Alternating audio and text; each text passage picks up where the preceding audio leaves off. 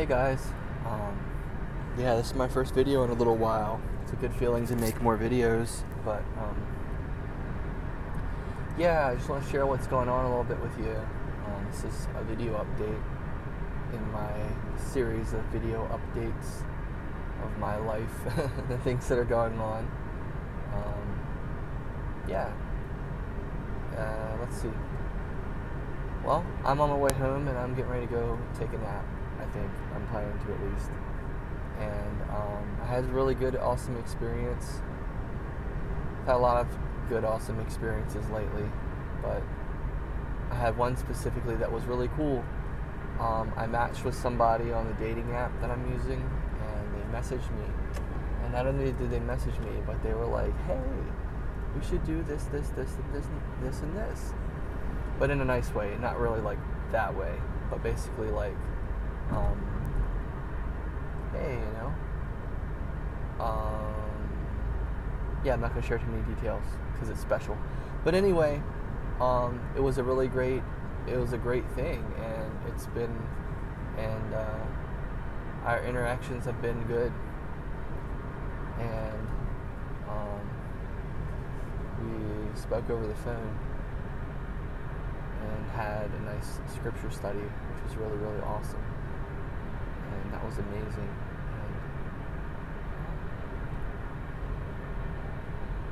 I really love that, and I'm really thankful for that, and I'm really looking forward to the future. I'm excited because I think that things are going in a really good direction, and I hope they keep going in a good direction.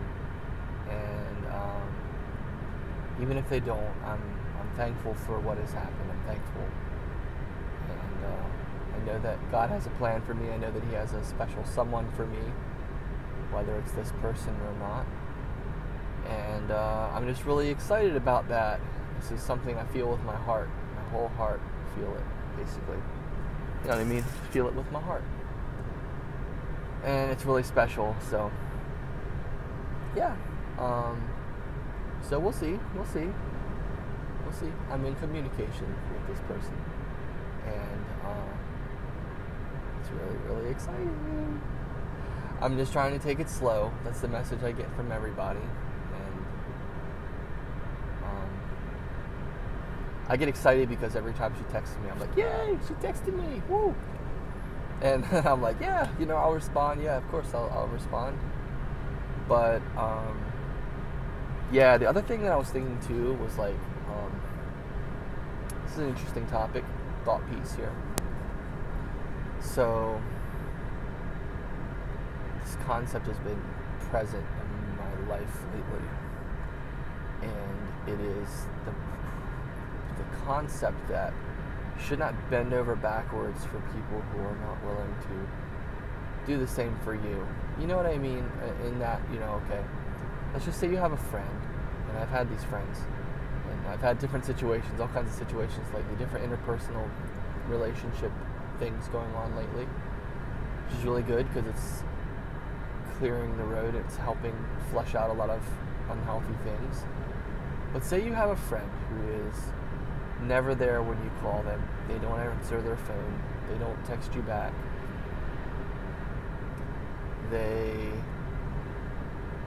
you send them something, they never respond. Should you respond to them as soon as they write you back? It's a good question, right? So when they do finally write you back, should you go, "Oh my gosh, I gotta write them back"? Or should you be like, "I don't need to prioritize it that much because they've shown me their actions"?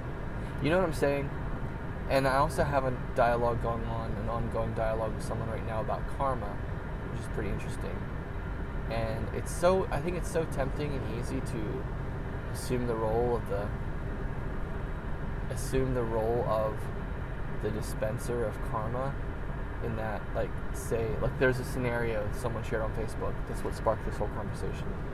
It was about this lady who went through the drive-thru, and the lady behind her was yelling at her and honking her horn because she was taking too long to order.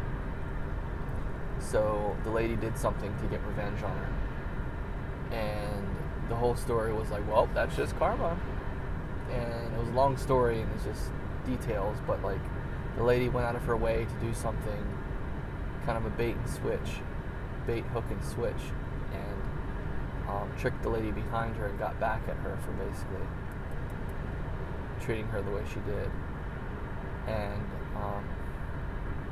I think we definitely get tempted to behave that way in situations. We get tempted to be the arbiter of justice to people sometimes. And I don't think it's our job. I think we're supposed to be nice, and that's it. But with that said, I think it's not just about being nice. I think it's about establishing and maintaining firm boundaries for your own well-being, because you should love yourself too, right? You can't just love everybody else and that's it. You have to love yourself too. You gotta take care of yourself, and part of taking care of yourself is building boundaries and maintaining boundaries. And that's hard work, but I've had to do that with some friends recently, lay down the law and that sort of thing. And choosing to respond, choosing not to respond, choosing to engage, choosing to not engage, choosing to ignore. And that is okay. I want to encourage you, encourage myself at the same time, that if that's what you think you need to do, I encourage you to do it. And let the chips fall where they may. Because sometimes you need to do what you need to do. You know what I mean? Sometimes you need to do what's healthy for you. And it's not healthy to keep engaging with someone who is toxic, dare I say, or someone who is, let's just call it unhealthy. You know what I mean? And I don't mean to take this and run with it. If you have a pretty uneventful life, I'm not trying to give you reasons to make enemies, but I am saying that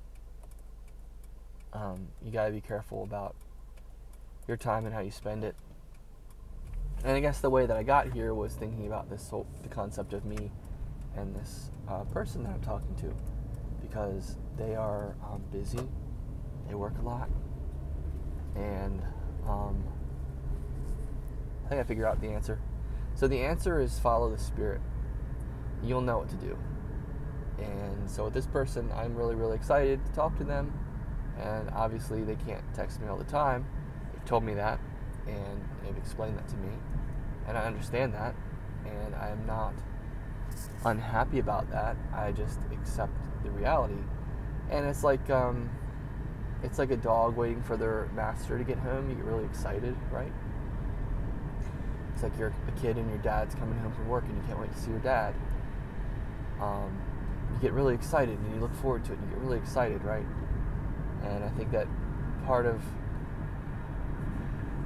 wisdom is to think about that and be careful about that, and to break it down and say, you know what, I need to not hinge so much of my happiness on whether this thing happens or not, because that can be definitely unhealthy, right?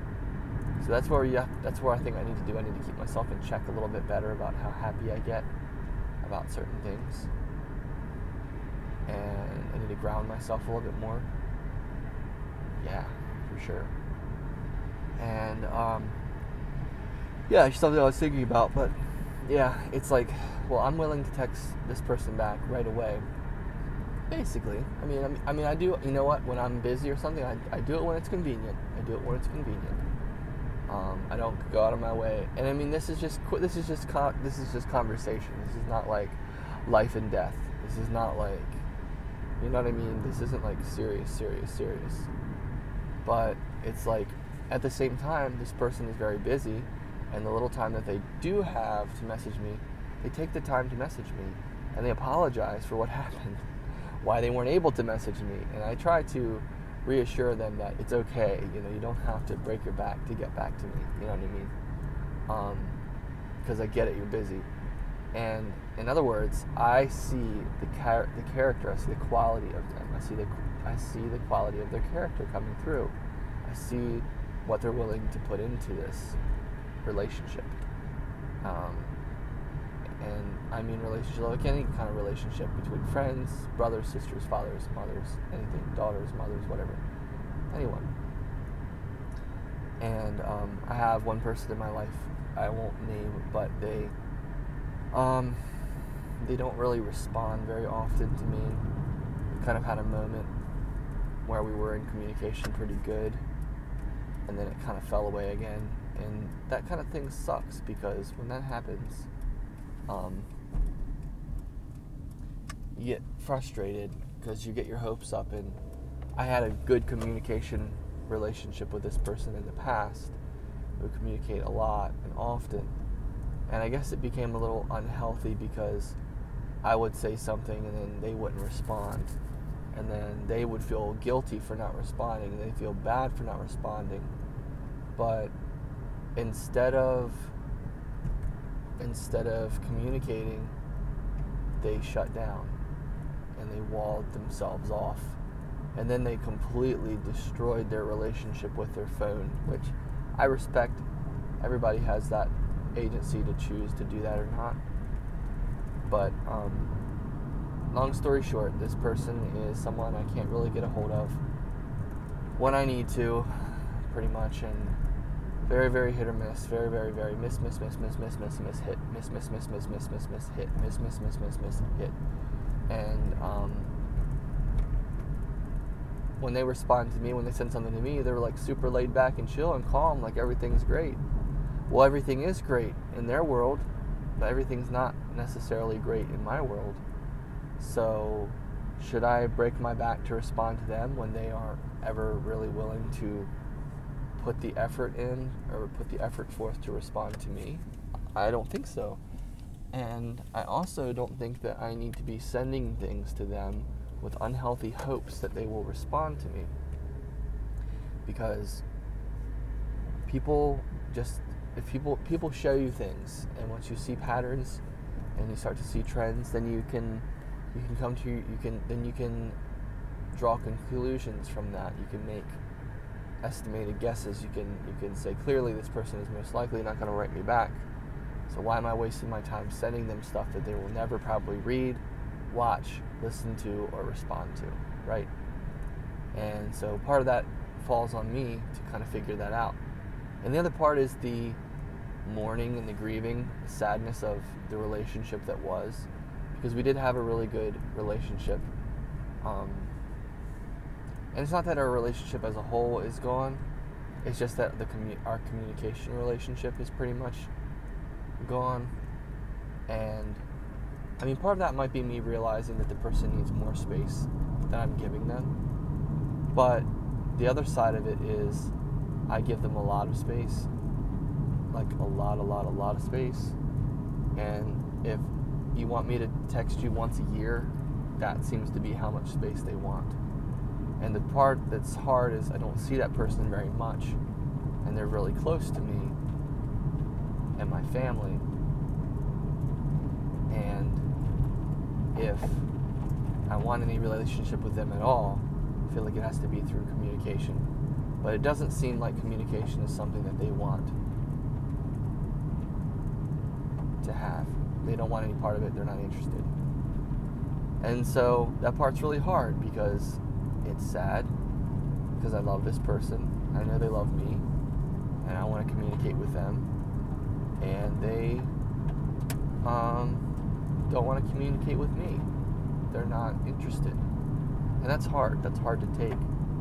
But I think that I think that what you have to do in that situation is you have to do what is, you have to do what's healthy for yourself.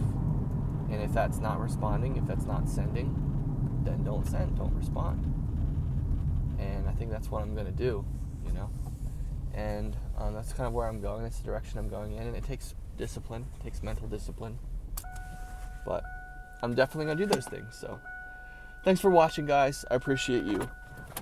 Have a great day.